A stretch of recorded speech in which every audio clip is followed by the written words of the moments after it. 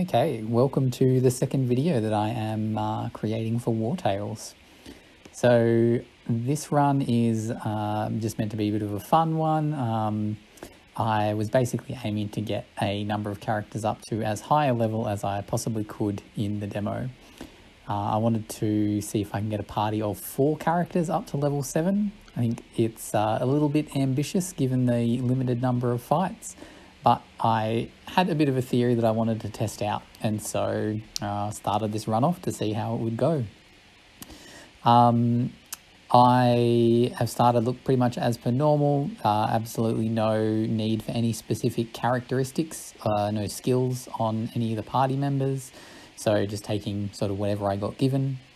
I do plan to ditch a couple of party members early on and then pick some more up, so rather than getting the first 4 that I get given, I'll take some others as they come up. So the other thing that I wanted to do was to try a build where I had quite a lot of rangers in the team, all with skills that would kind of complement each other to stop them getting stuck in too much melee combat. But I thought it'd be quite a fun group because it means that I can take out quite a lot of ranged characters and take them out quite quickly as well. So just sort of talking over the start here, because there's it's a pretty standard sort of a start. Head off to Stromcap and grab some quests, collect a couple of little resources on the way, including the Altus salt mine. Always good to get a little bit of extra ore. One of the things that I do is try to collect as much influence as I can through this first little bit. So you'll see me kind of pick up little bits of influence from the quests around the place that I can, because I know I'm going to have to use it later when I actually do start hiring more party members as well. So I get rid of my archer and my brute here, so I'm just running with a swordsman and a ranger. I do have to say, I think the rangers are my favourite overall class from the demo, probably because they just deal such a stupid amount of damage once you get them to level 3 and get them a weapon. So Mount Altus Tower here, it was a fairly strong party, and there was definitely no way that my current team could take them out, so have to go and do the Lund fight first. I do think there is a bit of a difference. Playing on normal, you do get a little bit more leeway when you're attacking some of the camps, whereas playing on hard, you definitely need to have a few more people in the party just to minimize losses, I guess. So the Matthias Lund fight, if you watched my Robin Hood 2 Archer video, it'll look pretty familiar, where I just kite him along. Always works quite nicely, though. I think I did almost make a mistake here, and it was pretty close as to whether he was going to target the right person or not. So it was a little bit of a mistake going through, and just slightly too narrow a gap there. But it worked. It was fine in the end, not a problem. So the reason that I chose to keep a swordsman in the group as well is just because I needed someone that was a little bit tanky and could just take a couple of hits here and there, and having that shield is nice as well. Alright, 2 battles down. Basically leveling up. In this run I did put all of my points into the primary attribute, so dexterity for the rangers and strength for the swordsman. With the swordsman, I basically get enough health and constitution through the level 3 and 5 talents, so I wasn't worried too much about that. I've obviously taken run as my first skill. I like trying to avoid those people, and now that I am level 6, I can take this tower on. So the difference that those levels make is absolutely huge, and all the extra skills. And I really love the ranger's knife throw, just for doing some extra damage. So you'll see I just cheekily use it for getting use out of some of his skills, even when I don't really need to, just to throw some extra knives along. Alrighty, 3 fights down. As you know, the demo is only a 7 fight limit, so really trying to pick my fights carefully. This is the tower and the lighthouse are 2 good fights to take, usually because you get a little bit of loot from the fight, you get the experience obviously, and you also get a little bit of gear to sell as well as the knowledge book too. So there's a few good reasons to clear out either the tower or the lighthouse. The other thing with them is that if you do attack them, they reduce the difficulty of the final bandit fight by 1 star. I don't actually know what that equates to in terms of numbers change. I haven't sort of done too many tests and checked that. But it does make it easier, definitely. Alrighty, so now that we've got some experience, the next sort of job is just to run around and collect a bunch of resources to have a little bit of a stockpile. So the aim here is to build a bit of a bank up because we are going to have to hire a number of people. So heading over to kind of some of the different little places that you can loot things from and just picking some stuff up. So I don't worry about collecting Jimmy Cleave's body or anything like that. It's just don't have much carry weight available. So you may notice I do have the resources to make a tent and a cooking pot, but I actually don't make either of them yet, just because once crafted they actually weigh an absolute ton, and your party needs to have another pony for them to really be useful. Those wolves were very pesky this run. Normally you don't have to run away from the same mob too many times, but this time they just wanted some flesh. Alrighty, just collect the blacksmith. I'm not really going to use him this time. I'll make my own blacksmith. You do have to make sure you watch out for the guard after you capture him sometimes, because you can aggravate them and they can aggro you. And fighting guardsmen is not what you want to do when there's only 2 of you in the party. So I hand the blacksmith over, hand in my quests, so I've got quite a bank now. And just sell a whole bunch of the things that I'm not really going to use. So I'm, not really planning on doing much alchemy this run. So didn't worry too much about it. Since I knew I was going to be going for a lot of rogues this run as well, I did make a couple of extra daggers, and it means that you need fewer knowledge points if you have more of the same class in your band as well. You don't have to unlock as many different weapons and recipes and all that kind of stuff, so it just means that you don't have to collect absolutely everything on the map just to make sure you're at maximum power. Craft a few armors, which you will see later come in very, very handy. And I probably should have picked up a few more tools here as well. So once you start getting better armor, you need more tools to repair it. And repairing your armor between fights just means you can stay away from the town a little bit longer without having to loot back as many times. Next location is grab some ponies. Now I actually grabbed 2 ponies this time. I really love having a huge amount of carry weight, particularly with only a couple of people in the party to start with. You end up having a lot of money. And sorry, that load was just me taking a little break in the run.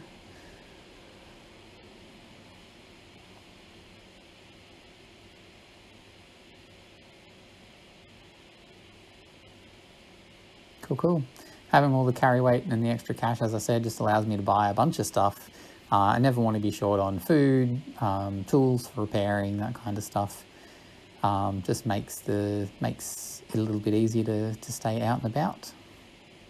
I think particularly in the full version of the game, it's going to be really handy to just carry some extras all the time. I do have to avoid the guard because I am wanted quite a lot of the time in this game. I do tend to sort of steal everything that I can possibly steal, and that obviously causes some angst sometimes. Now that I've got my ponies, I can make my tent. I don't worry about the cooking pot straight away, mainly because I've got a lot of raw food to cook, but I don't have someone with a profession yet, and I'm not really struggling for feeding the party, so...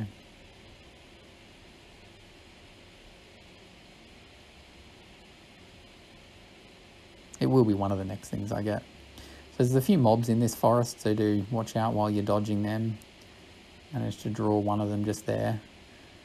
And sometimes you just have to sort of sit and wait in a corner for everyone to go away. I cut it a little bit close with those wolves, but I was pretty sure I could get away. So still just heading around collecting resources. Now, here I do actually find an interesting little thing. So they're selling linen, one of the specialist resources, for only 30 gold, or 32 gold, I think it was. Since I have the carry weight, I actually picked them up just as a bit of an experiment to see how much they would sell for in the town and whether I could sell them. Because, I don't know, sometimes this wanted stuff is a little bit... I think it needs a few tweaks in the actual main version of the game, because... trying to sell something like that is stolen just doesn't seem to work properly at the moment. There you go, I tried and it just maxed out my wanted capacity again. I do just take the casket mine fight. This is a really, really good fight in the demo because it's just got a ton of resources in there. And you can see now, like this fight with a little bit of gear on these two characters just absolutely melts even quite tough raiders. So the henchman had, I think it was about 40 armor and 75 health, and he's down in sort of round 1, round 2. Obviously the raiders with their targeting are very easy to avoid, and their archer ends up actually doing quite a lot of damage to many of them here.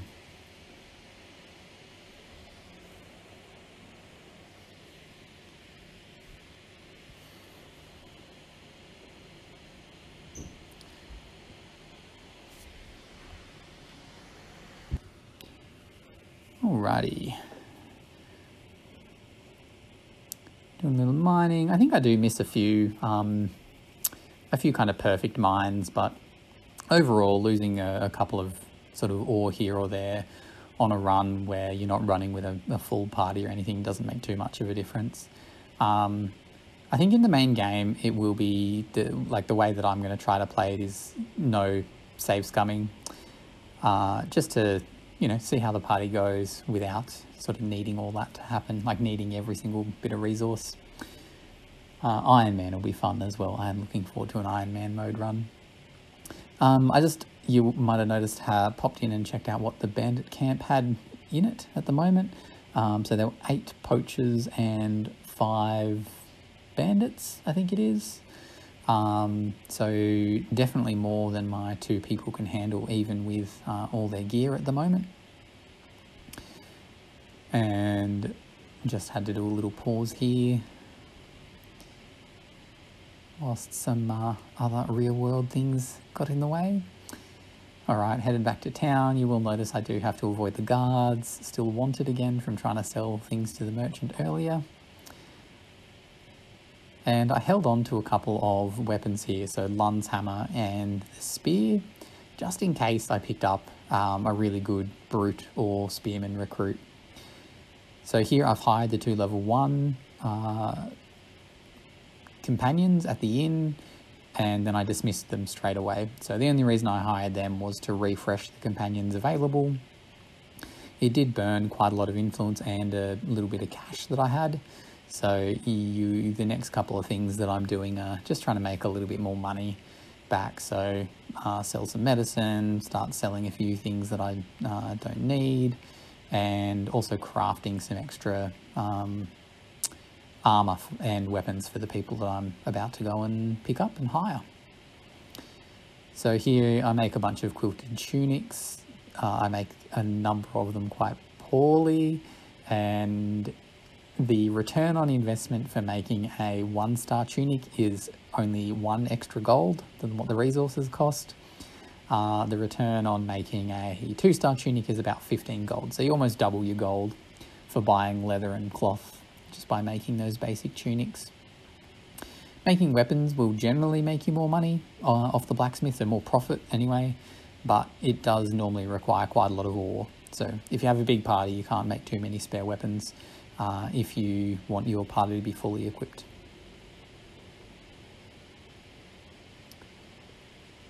So my next goal, I was just checking to see whether the inn had refreshed itself yet. I'm not too sure exactly how long the refresh timer is on new companions arriving. I'm guessing it's probably like a day or so, similar to the quests. But you normally don't hire people that frequently for it to be an issue.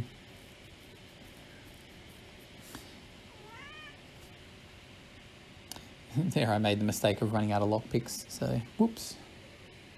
But again, oh well, move on. Probably nothing in there that would be very game-changing. So there's the lighthouse. That one, as I said, has a little star on it, so when you kill that, it makes the final bandit fight a little bit easier. So Hackett, the guy that you can hire here, if you have some medicine, he will join your party, and he joins at the highest level of your party. So I've got level 6s at the moment, and so I choose him as well. Now, for all the ranges that I get, sorry, I'll call them rogues every now and again just because of the daggers. For all of the ranges that I get in the party, I do make them strategists, which give them the skill to allow everyone within an area to disengage. Now this is a really, really cool skill when you've got it on a couple of ranges because it really synergizes well with them. A ranger getting a free attack is a huge amount of damage. If they haven't already killed something, they likely will on that retaliation. And so for a single point, a single action point, you can get 1 or 2, sometimes 3, not very often 3, but you know, 2 party members pretty often doing an attack, which makes it about 4 times as valuable as Fury at half the cost. So it's just it blows Fury out of the water. I do want to see a couple of changes made to the Fury skill when it goes live. So I've just tried to sell my goods again in town, and it's just pushed my wanted status back all the way up to the top. And I checked the inn again. There were some new members there, and I hired a level 4 rogue. So pretty happy there was a rogue there. I was hoping that it would be a slightly higher level than level 4, just because all my companions are level 6. All right, start of the main bandit fight. Okay, so this fight is it's a pretty big one. 13 enemy opponents is not small. Even if you can kill them, they're going to land a lot of hits on the party. Now, a lot of my guys are not very high on health or armor. So Hackett in particular only has about 30 total health and armor. But some of my rangers are already at the point they can one-shot enemies, which is lovely. So there you go, a couple of one-shots. And Hackett, the newest recruit, actually it might not be Hackett, it's the level 4 guy, sorry. Hildingic, I don't know how you pronounce that. Anyway, he's not too well off. So you will see me bring some people down. I prefer not losing party members when I have a choice. I will be aiming to keep my guys alive as much as possible. And there you can see his dagger throw is actually the thing that secures a couple of kills. And my swordsman also copping a little bit of a beating, but that is exactly what he is for. I think by now he's got close to 100 constitution, so he's got a fair bit of health. And that's me just retreating both of my rangers away and taking out anything that may damage them. So this is using the disengage skill again, letting the same guy do more attacks each round. Cool, battle 5 complete. Got a couple of level 7s out of that. Now you'll notice the little level up icon doesn't go away because the level 7 skills aren't there yet. You can't choose a level 7 skill, but it thinks that you should be able to select one. The camp is pretty good. It usually has a fair amount of stuff in it. There are a few heavy things, so I do recommend coming when you've got a whole lot of extra carry space as well.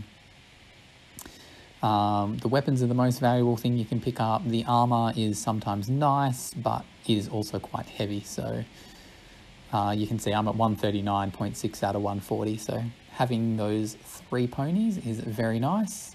And had anyone died as well, I obviously would be over the carry weight. Having a slightly larger party does mean you eat through food, so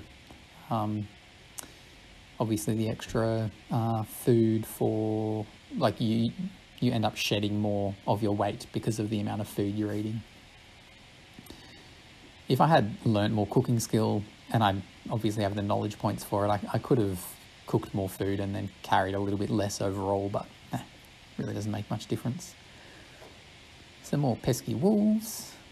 And we're heading into the Sikha fight very soon anyway. So I just sell off all the weapons and armour that I know I'm not going to use to a random merchant.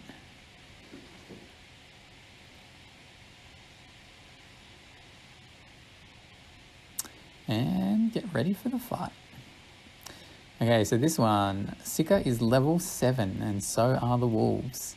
So the standard wolves have just over 70 health and Sikha has 210. They also deal an absolute crap ton of damage, as well as bite, cause you to bleed. So this fight it was always going to be a tough one, and I actually like doing it last in this instance just for that reason. So there I just had a ranger use his disengage, got a couple of free attacks, and you will see me here exit the game very soon because I realised that battle was completely unwinnable. Sikha does 100 damage per hit, which one-shots any of my party members. And so I have to line this fight up in a way that she doesn't get many attacks off, and I take out all the other wolves very, very efficiently. So over on the left side of the fight, I'm trying to body block her. And on the right side, I'm trying to take out these 4 wolves as quickly as possible.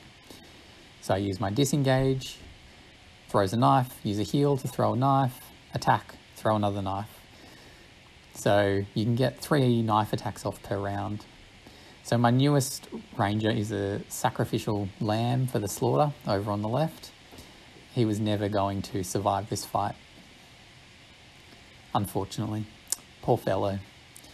Okay, so here I'm just trying to figure out, can I do this without Sikha attacking me this round?